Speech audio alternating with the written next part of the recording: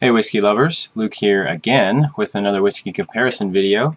Today I am gonna go back into a type of single malt scotch I did 2 videos ago, and that's the peated scotch.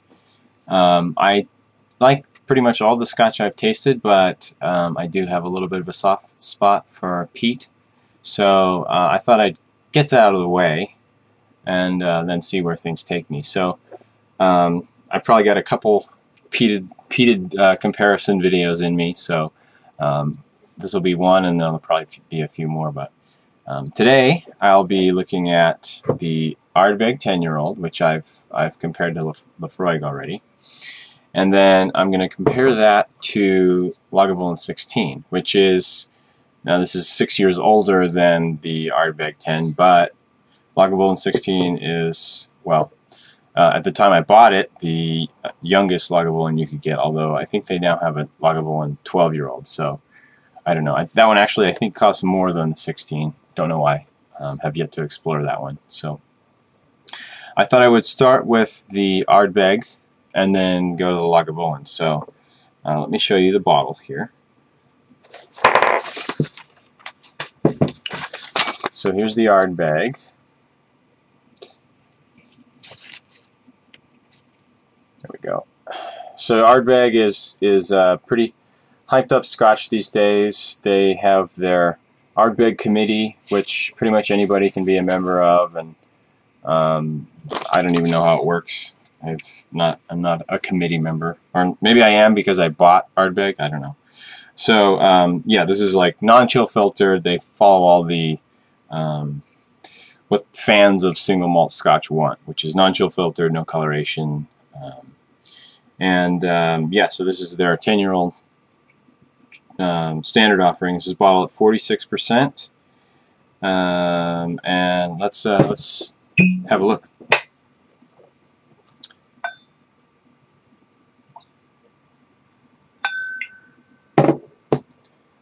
So as soon as you pour this, it looks pretty unassuming. It's very not amber. So let me get my color scale out here. It's basically at the far end of my color scale. 1, 2, 3, amber -4 basically. So yeah, no coloration here. And yeah, fair enough. Let's move on. I'll have a sniff.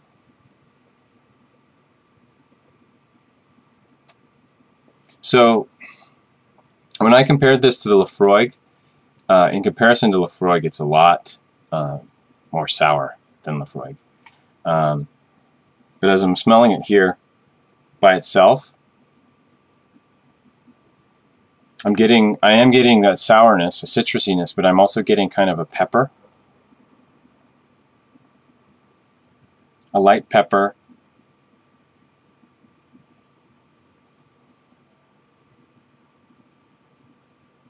Perhaps a little, kind of like a creaminess, but just a teensy bit. And of course, it goes without mentioning the smokiness of this, because it's a peated whiskey. But there's a lot going on in the nose of this. Let me have a taste.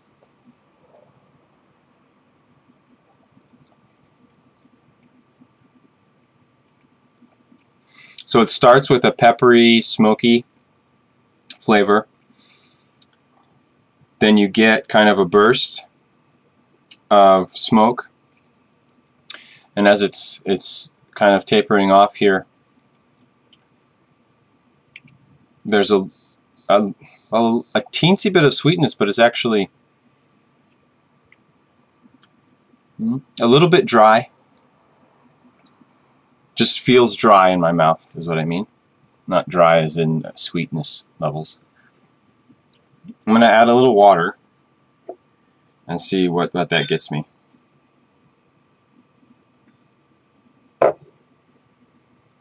Now, I've said this before in my videos, but I have tended over time to add more and more water, just because it helps me get past the alcohol burn, and I can taste the flavors of the Scotch a little better. And I found same thing's going on here. What I found is that as you add water, the smokiness goes away in peated Scotches, and you can get to the lighter notes a little easier.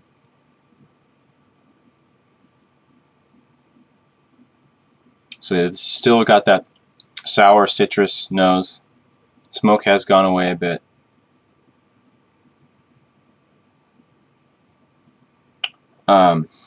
I actually have here, I've been attempting to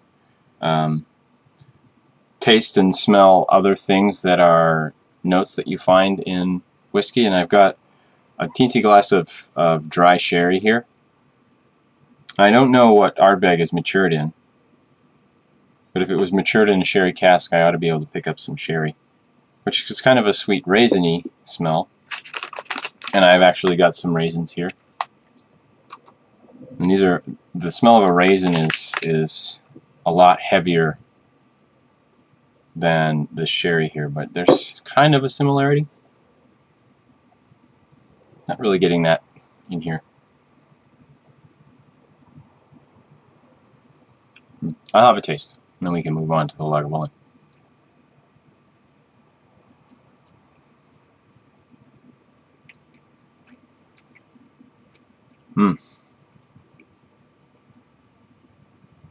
Yeah, so there's still a teensy bit of a pepper, sourness, sweetness is coming through a bit more,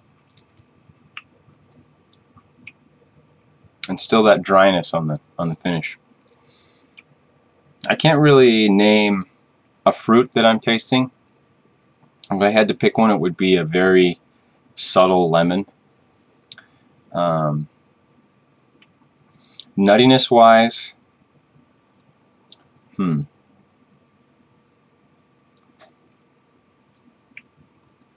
it's relatively light on the nuttiness.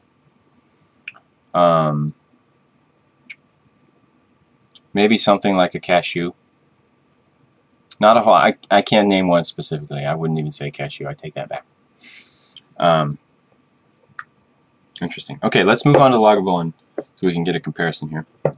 So here's the Lagavulin bottle.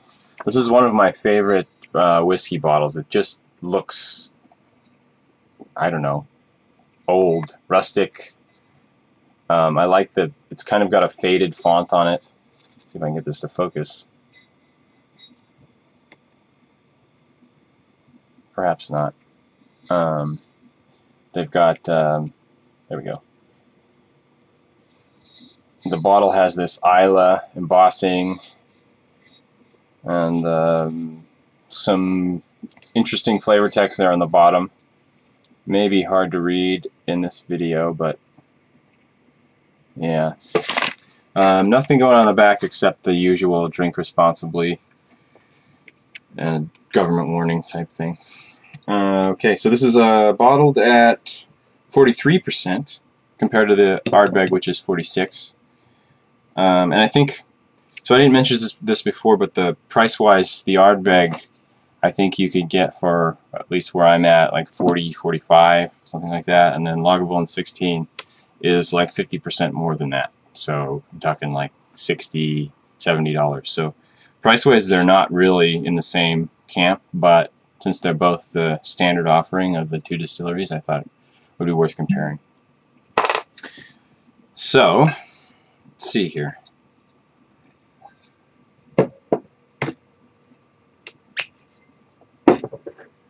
Okay, color-wise, now I don't know, I'm assuming these are this is probably not colored, but whatever. I'll tell you the color and we can go from there. It's like an amber +2. So you can compare here. This is here, the Ardbeg, and then this is the Lagavulin. Fair enough. Nose? A little bit more of a raisin smell in here. It seems closer to what I think of Lafroig. kind of a heavier-handed smokiness. There's a little bit of a barbecue sauce, like a barbecue sauce smell, kind of a sweet smokiness, but with like ketchup, almost.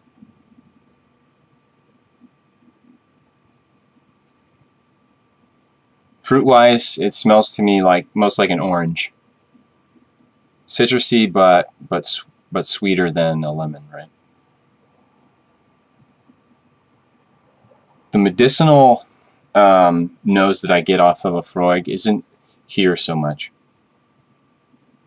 You know, I'll probably do a comparison video of Lagavulin 16 and Lafroig so we can see for sure, but that's not for today. Okay, let's have a taste.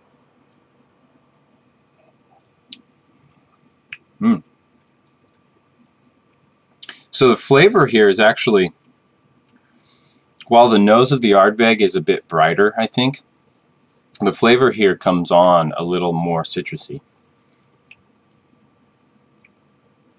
Smokiness is it's there, but it's it tastes a little bit more smoothed out. Probably because this is 16 years old versus the Ardbeg's 10.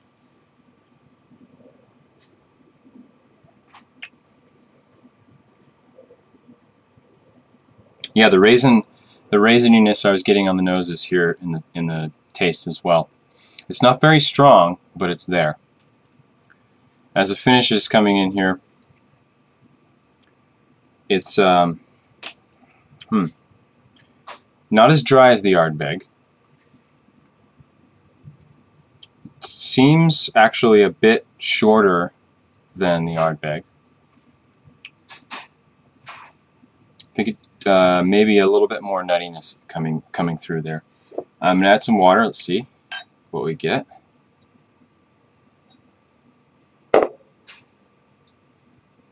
Okay. Yeah, so as I've added water here, and the smokiness has gone away again. I mean, not all the way, but by quite a bit. And it smells more like a sherried Highland malt or lowland malt.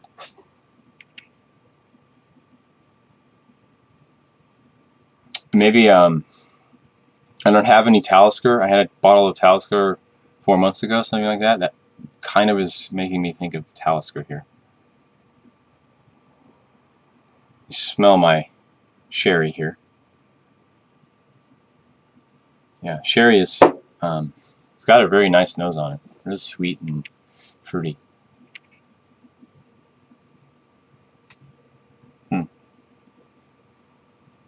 Not really getting that. Although from what I've read, people have so Lagavulin doesn't publish the cask that they've matured this in, but people are thinking that it's bourbon and sherry casks. But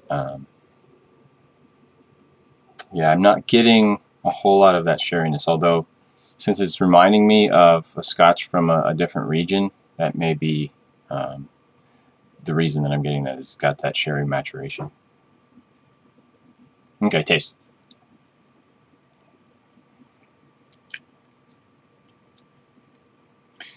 So the smoke is coming on at the end now, but at the initial taste is more of a fruity, like an orange that's been boiled in sugar, something like that.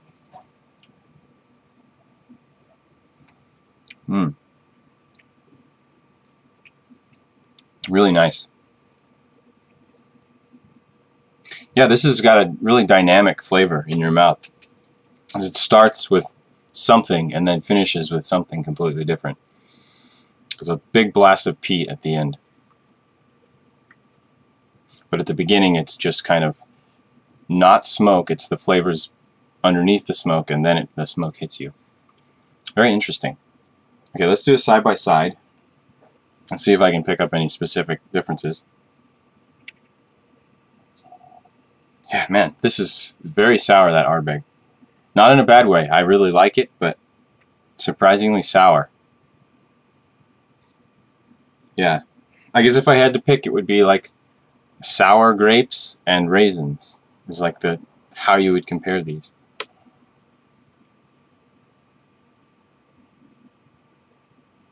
Interesting.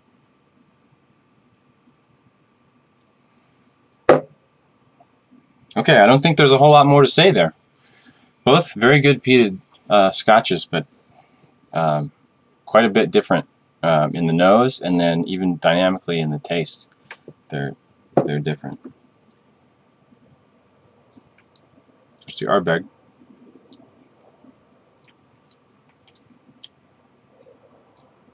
Ardbeg has kind of got a smokiness through and through, with pepper kind of at the beginning, and then not in the middle, but then at the end.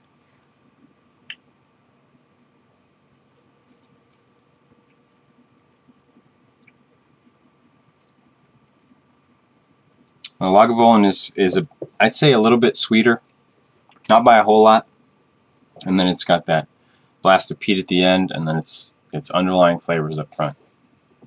Interesting. Okay, well, fair enough. I hope that's been helpful. Once again, I hope that's been helpful. Yeah, so next time, probably some more peated whiskeys. Hopefully we can get through my peated whiskeys and we can move on to some other ones from Highlands, Lowlands, I don't know, Campbelltown. We'll see. Okay, thanks a lot for watching. Bye-bye.